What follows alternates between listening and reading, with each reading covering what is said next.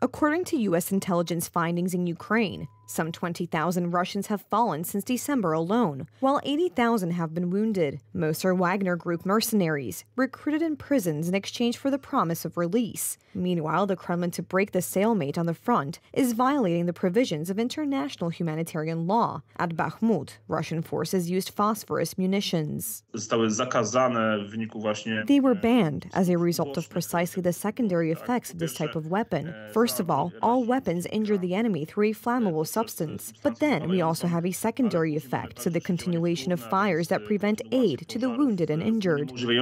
Russian troops are concentrating forces in the Bakhmut, Avdiivka, and Marin sections of the Donbass. Over the past 24 hours in the area, Ukrainians have repulsed some 50 attacks.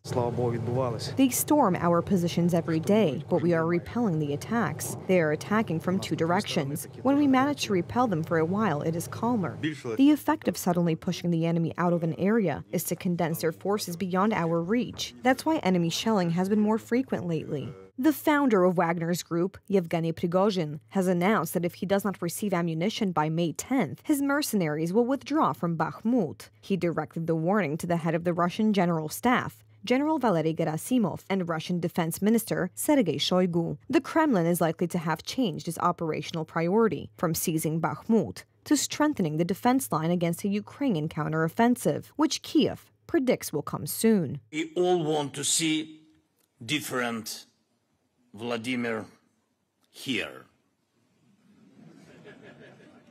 in The Hague. The one who deserves to be sentenced for these criminal actions right here in the capital of the international law. And I'm sure we will see that happen when we win. And we will win. Although Ukrainian forces pushed the Russians out of Kherson last November, the city's residents still feel the presence of the occupiers. The city has been regularly bombarded for months. Yesterday morning, hundreds of cars were driven out of the city. Local authorities have imposed a curfew out of concern for the safety of residents. We know that the imposition of the curfew was necessary. The Russian occupiers know where to strike. They spent 9 months in Kherson. They know the layout of the city and where people gather. They target these places specifically.